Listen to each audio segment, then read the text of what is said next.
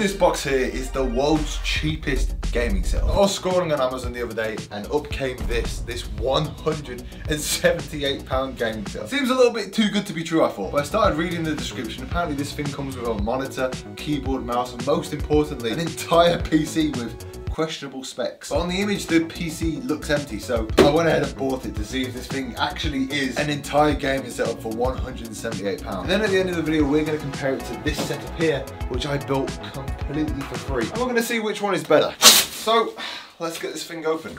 Okay, so this doesn't look amazing so far. Keyboard's looking good. Looks like they've already opened it for us, which is nice of them. Slide open, and we got a keyboard and mouse ready to use.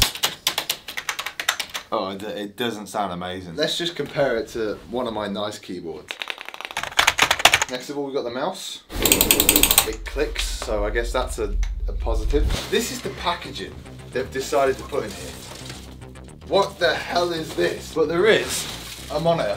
Not the best of wrapping either. Doesn't look like it takes HDMI, so that's good. Tilts though, look at that. It does have a tilt on it. Let's just put that there. And now we've got the PC. Are you ready to take gaming to the next level? You better believe I am. I'm actually really intrigued to see if this thing has any parts in it, because if you have a look here, they've really creatively blurred the side of the PC so you can't see what's in it. That is very worrying. This might just be a case. Oh, that's nice as well. Yeah, look at this. So there's two holes in the back.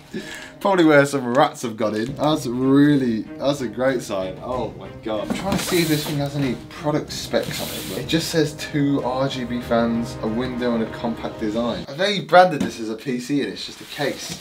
Okay, here we go. Are there any parts?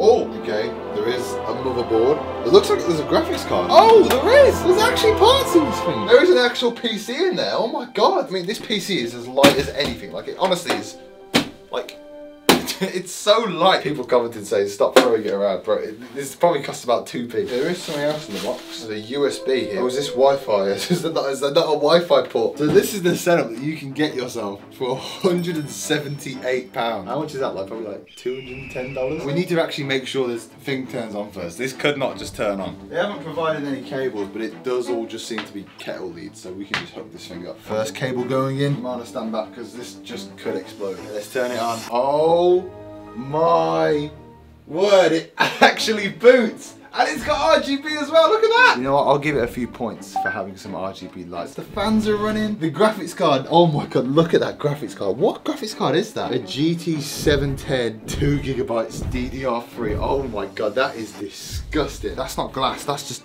oh my god. Look at, just pull that. Oh my god, that is, I'm not even putting in like that much force. That is just so flimsy. But yeah, we got 2 USB ports on the top, microphone port, headphone port. So the graphics card is rocking a HDMI, DVI, and VGA port. Then the motherboard actually does have 6 USBs. 2 of them are 3.0, so that's pretty good. Has an Ethernet port, all the standard stuff really. Let's just plug that in. Right, let's see if the monitor works. To be honest, now that I'm saying that, it wouldn't surprise me if I turned this on and the screen was all cracked. It isn't cracked, okay, that's not too bad. Look at that. I'm literally only just moving my finger like that and just look at it.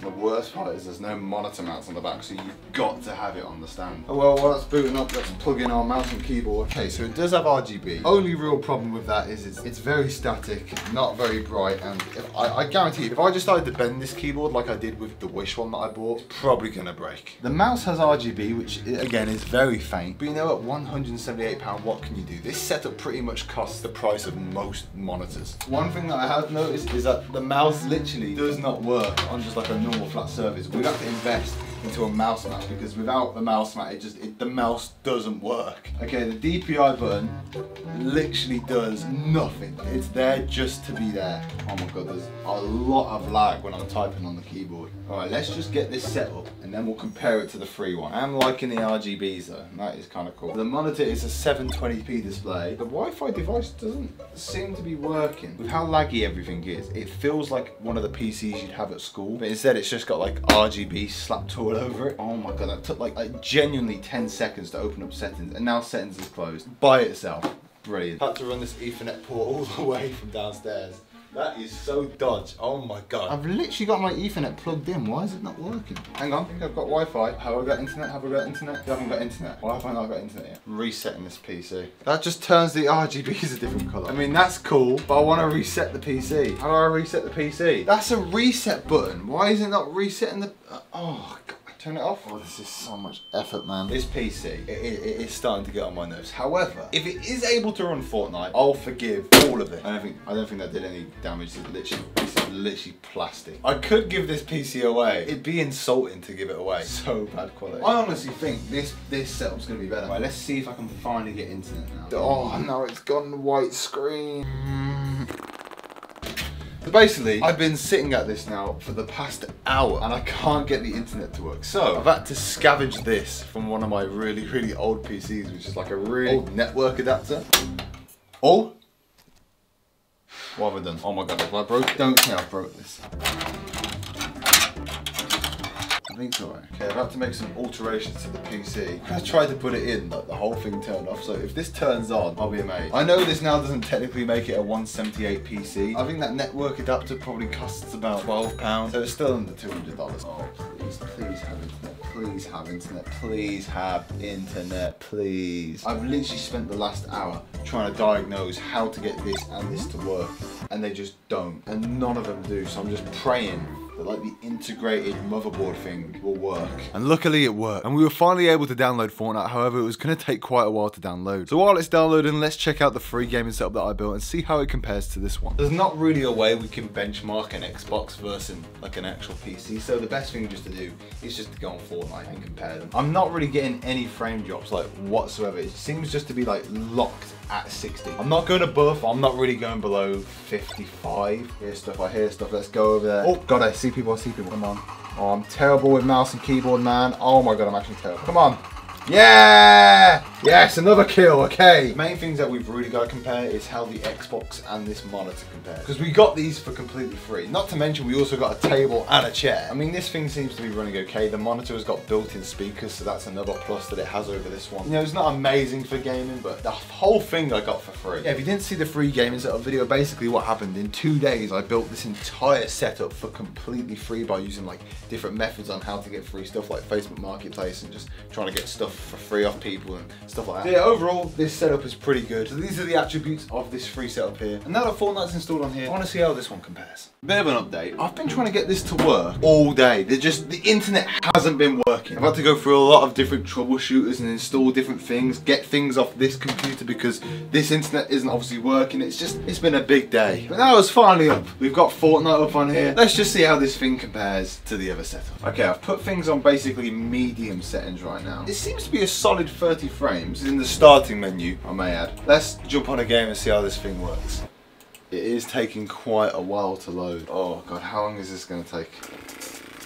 I will say this, it is not the internet that is making it take this long to load up. I normally get like 900 down, 100 up. Like, this is not the internet. Oh, the bar went to full. Oh god, we're in. Okay, I'm moving about 1 frame every 5 seconds. Oh, okay, and apparently I'm dead. So I think we died there before we even reached like 10 frames a second. To be fair, I am running at medium settings though, so let's just turn everything ultra low and we'll see if we can actually get any playable games from this. Oh my god, it's so laggy. By the end of this video, I plan to make this run at least a constant 30 frames a second. If we can make it do that by just changing a load of settings, I'll be happy. So I put all the settings onto ultra low, but even that was a bit of a struggle. Even in just the loading screen, the maximum frame rate that it can hit is like 24. I'll give it one more chance with these new settings we've added, and if it doesn't do anything, do not ever consider buying this PC.